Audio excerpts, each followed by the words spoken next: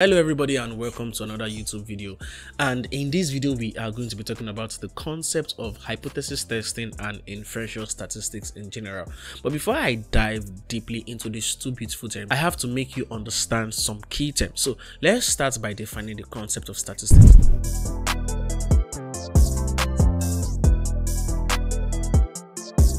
Basically, statistics is a branch of mathematics that deals with how we collect, organize, analyze, and present data in order to draw out conclusions and extract insights from these data sets to solve real-life problems. It's as simple as that. So basically, we have two branches of statistics. We have what we call the descriptive statistics and we have the inferential statistics. As the name implies, descriptive statistics helps you to describe and summarize your data set without making conclusions from this data set. Under this aspect of statistics, we use things like measure of central tendency, which includes the mean, median, mode, and we also use data visualization techniques such as bar charts, the pie charts, the histogram, just to mention a few. Now, inferential statistics, on the other hand, is a branch of statistics that deals with how we make conclusion from a data set by making inference on the population data via the sample data. Now, when it comes to inferential statistics, two things are very key right here. Number one is the population data, and number two is the sample data. But in the long run, we are going to be using the sample data to make inference on the population data. By inference, it simply means that we want to study the population, we want to understand the population, but we don't have access to the population based on some restrictions. So we rather extract a sample from the population and use the sample to understand the important details about the population. So let's try to understand the concept of population and sample first. So in a more generalized manner, a population is a total available data regarding a group of things or a group of people. Now, that's just it. So some of the properties that defines the population includes the fact that population is actually very large. It's hard to analyze, it's hard to work on, and it takes a lot of time to analyze. So that is why it's called the population. It's really big. Now, the details that defines the population are known as a parameter. So that means that details like the population size, the population mean, the population variance, the population standard deviation, the population proportion, just to mention a few. We are interested in all of those details, but like I said earlier on, we can't have access to them. So we have to use the sample to extract these details that we need from the population. Now, what is a sample? In its simplest form, a sample is an extract of a population, or you can say a sample is a fraction of a population. Any detail that defines a sample is known as a statistic, not statistics, statistic with the C and not the S. So example of statistic include the sample mean, we have the sample variance, we have the sample standard deviation, we have the sample proportion, we have the sample size, and so much more. Now, the act of removing a sample, the right amount of sample from the population in order to make inference on the population is called sampling. Now, the technique that we use to extract the right amount of sample from the population is known as the sampling techniques, and we have several types of them. We have the simple random sampling technique, we have the stratified sampling technique, we have the cluster sampling technique, we have the systematic sampling technique. All of these make up the probabilistic sampling technique, and we have the like of the convenience sampling, we have the judgmental sampling, we have the volunteer sampling, we have the snowball sampling. All of this makes up the non-probabilistic sampling technique.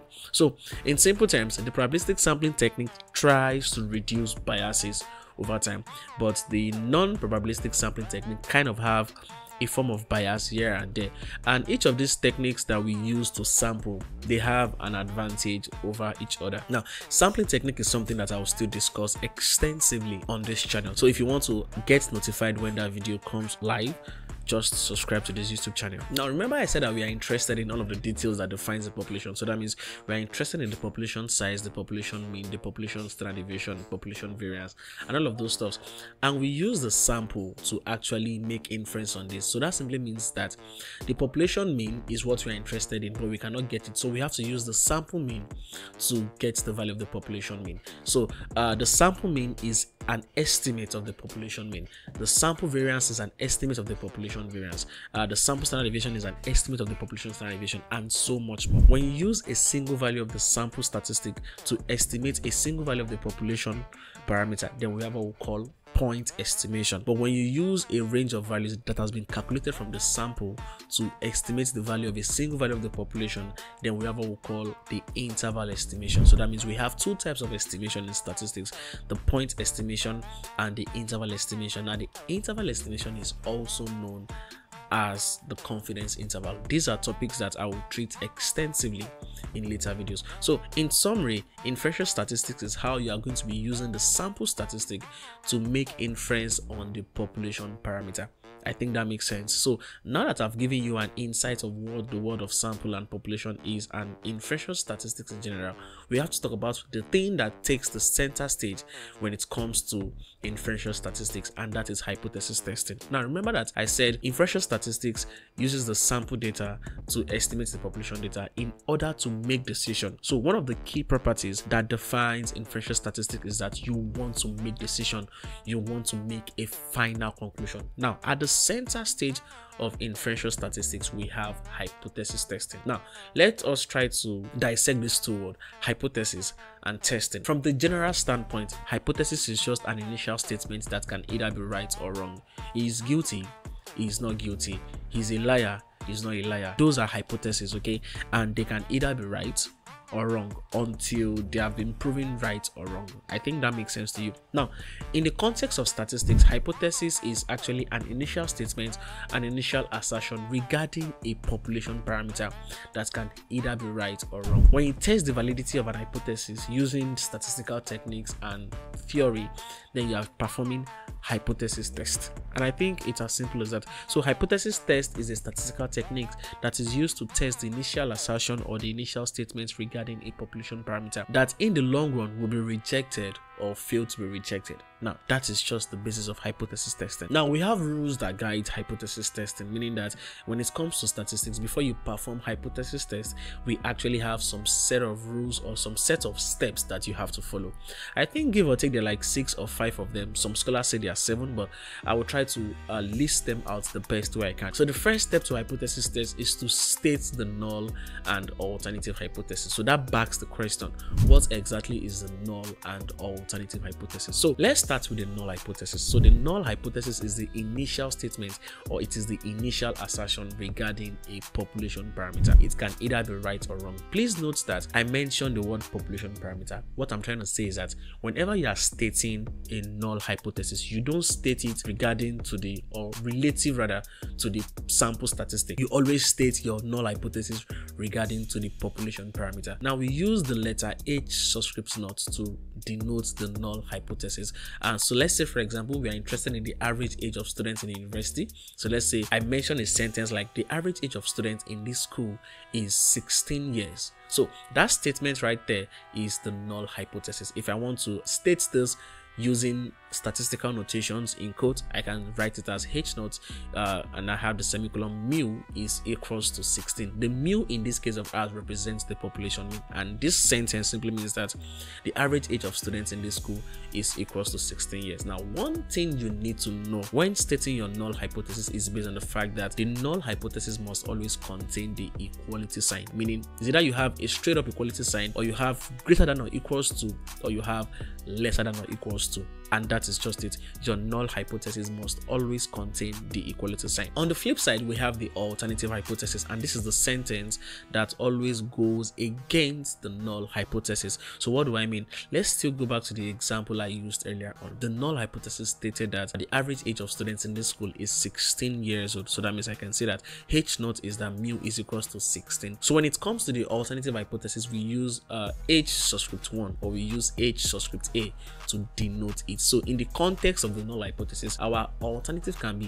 H1 is that mu is greater than 16, which means, oh, the average age can be more than 16. We can also have that H1 is that mu is lesser than 16, which means that the average age is lesser than 16. Or we can say H naught is that mu is not equals to 16, which simply means that the age of the students can be more than 16, or it can be lesser than 16. Now, after stating your null and alternative hypothesis, the next step is for you to determine the direction of your test. Now, basically, when it comes to hypothesis test, our test can have two directions. Your test can either be a one-tailed test, or it can either be a two-tailed test. Now, under the one-tailed test, your test can either be right-tailed or left-tailed. Now let's go back to the example I used earlier on. You know, I said something like the null hypothesis is that mu is equals to 16 years. Then where I mentioned something around the alternative is that mu is greater than 16 years. In that context, we are talking about a right-tailed test. That is, the value is more than the initial stated value. And for a left-tailed test, H1 is that mu is lesser than 16. Now your right-tailed test is also known as an upper-tailed test, and your left-tailed test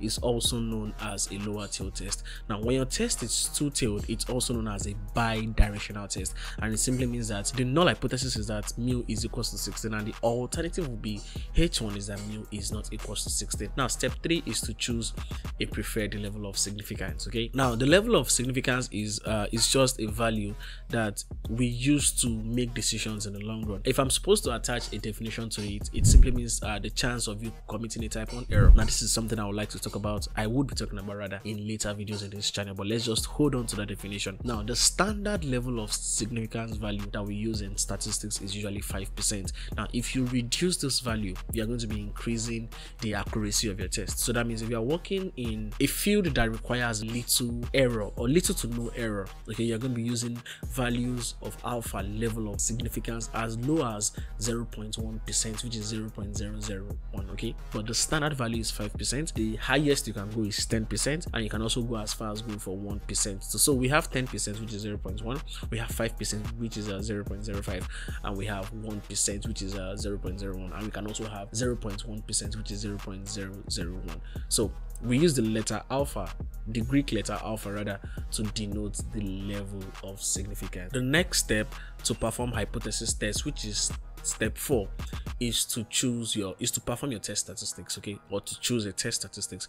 Now the test statistics that you're going to be choosing will be dependent on whether you are assuming normality or not. The underlying conditions that define hypothesis test is whether you are working with a normally distributed data or not. So when you're working with a normally distributed data, there are sets of tests that you can actually use. We call this test the parametric test. Okay, we have the likes of the Z test, we have the T test, we have the one-way ANOVA, we have the two-way ANOVA. All of these are parametric tests. But when you're working with a non-normally distributed data that doesn't agree to normality, then you're going to be using the likes of Mann-Whitney U test, we have the Friedman test, we have the chi-square. Yeah, chi-square is a form of a non-parametric test. So in this case, we are working with a non-parametric test. So before you perform hypothesis test, you have to perform a test on normality on your data set. We have the likes of Shapiro-Wilk test, we have the likes of the Kolmogorov, oh my goodness, the Kolmogorov-Smirnov test. We also have the Anderson-Darling test, and so much more. So all of these tests are tests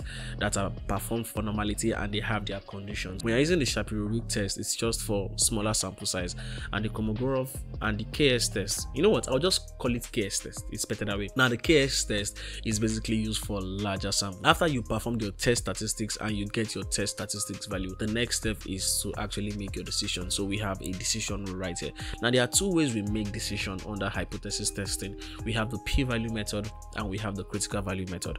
Now under the p-value method, you are going to be comparing the p-value and the level of significance. So a p-value is a probabilistic value that you get from your test statistics. So the test statistics gives you your p-value. Now if you use a software to perform your analysis, you always see those p-value. Now your p-value ranges between 0% to 100%. In later videos, I have the plans to actually talk about the p-value extensively, but for now, let's just know that the p-value is a probabilistic value that can take values between 0 and 1, or we can say between 0% and 100%. And the smaller the p-value, the better it is for our analysis, and the higher the p-value, the in quotes bad it is for analysis. So in statistics, we usually range for p-value that are usually lesser than 5%. Yeah, we usually try to achieve p-values that are lesser than 5%, you know, starting from 0.0049 or something. Sorry, 0.049 exactly. Yeah, so p-values lesser than 0.055% is actually a good one to start with. So the first method we can use to